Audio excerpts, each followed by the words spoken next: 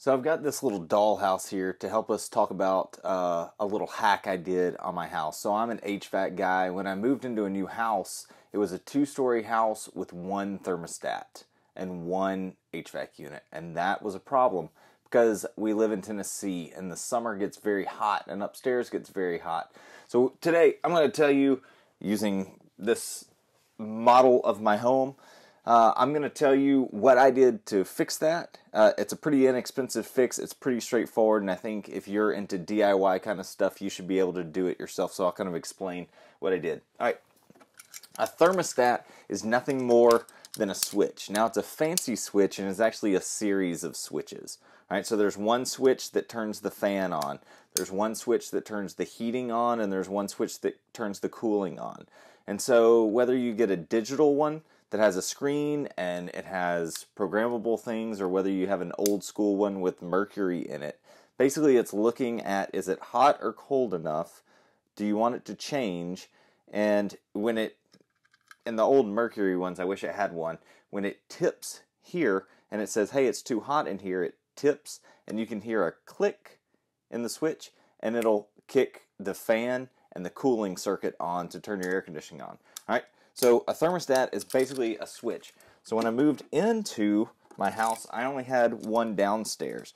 And the problem is heat rises. So my upstairs was super hot. So at nighttime in particular, upstairs is hot when we went to bed, but downstairs was pretty comfortable. And so this switch said, hey, I don't need the air conditioning anymore. So it would turn off and upstairs would be hot. Now, if we only had a switch upstairs, the opposite would be true, right? We could set it for up here, which would be fine during the summer maybe. It would try to keep our upstairs comfortable.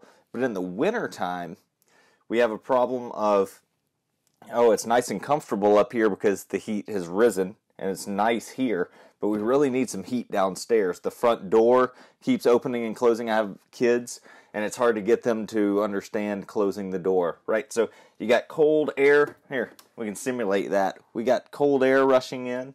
Downstairs is freezing cold, but the switch is upstairs, and it has no idea that there's a problem. So what I did was I added a second switch. I added a second thermostat, and I landed it on the exact same wires on my HVAC unit, which happens to be in my garage. I landed the wires on the same one. All right, so at Home Depot, Lowe's, Amazon, wherever you buy wire and thermostats, you can buy thermostat wire, and it has a series of wires inside. They're color-coded, and your thermostat is generally going to be color-coded, and it'll have instructions. So depending on whether you have an air conditioner with gas heat, an air conditioner with a heat pump, maybe you have a heat pump with a backup emergency heat. I don't know what system you've got, so you're going to have to dig a little bit. If you're watching this video and trying to figure this out, you're probably interested in things like that, and you may even know. But the existing thermostat was wired up correctly to my unit. So what I did was I got a second thermostat. I found a suitable place upstairs. So the thing with upstairs was I found an interior wall. Exterior walls are going to have insulation in them, so you can't run a wire down them very easily. But if you have like a room, a hallway between bedrooms or something like that, sometimes it'll be hollow and you can get up in the attic and you can find where that is. So maybe you see an electrical conduit going down through, you see wires, and you can tell right where that wall is. You could poke a hole down through there and then you could stick a thermostat on that wall. Now, figuring out how to get it either up to your attic to your unit or outside, that's up to you. Figure it out. But I snaked a wire in there. I ran it down to the garage where my unit is, and then I had this set of wires that I had just brought in. I had an existing set of wires, and I just put green to green, red to red, yellow to yellow, white to white, black to black. Whatever your colors are, I put them exactly in the same place. What this creates is an OR circuit. So if you're an electrical engineer, you would probably like to correct me and be like, oh, that's not an OR circuit. That would be what a dumb mechanical would call it. Well, yes, we dreaded electrical engineering classes because that stuff's hard. Electrons are hard, zeros and ones are hard. All right? But what we create is an OR circuit. So if this person or this person says that they are hot, now the air conditioner is on. All right? So this person says they're hot too, and they're both on. This is going to keep the air conditioning on. Now the trick here is not to have an auto changeover thermostat. An auto changeover thermostat will switch from heating to cooling on its own. Now that could be a problem here because you could turn on your air conditioning with one and you could turn on your heating with the other, and I'm really not sure how your system would react. It may go into a limp mode or a fault mode and freak out. It may short something out. All right, so no auto changeovers. There should always be a little button on there, a little dial that you can go back and forth that says heat, off, cool. And you can toggle between those. So you want them both in cool, both in heat, both off. All right?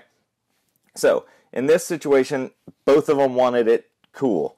Now downstairs is comfortable. Summertime, we're cooling the house. She is comfortable, so she doesn't need it anymore. But upstairs is still pretty hot. So the system will react to this switch until this switch, probably in the middle of the night, says, hey, we're good. It'll turn the whole system off. And then in the morning, sun comes up and it starts to heat up upstairs again.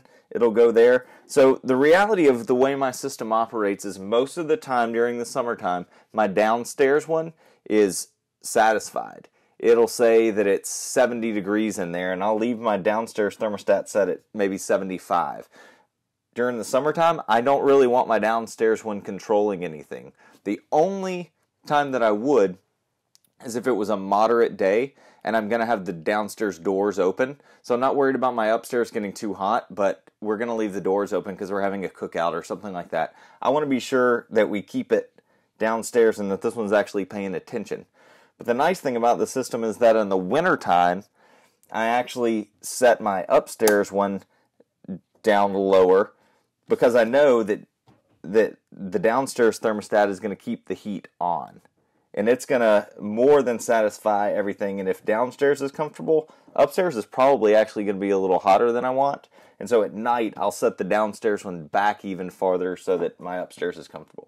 So, silly little example, but that's how I set up my thermostats in my house. That's how you could set up thermostats in your house to make things a little more comfortable. Now, you could also use some zone dampers, things like that. It's like $1,000 fix. You may not want to go with that. Thermostat is like 20, 50 bucks, something like that. So anyway, I hope this was helpful. I hope you don't destroy your HVAC system or your house or get in trouble with anybody. So good luck.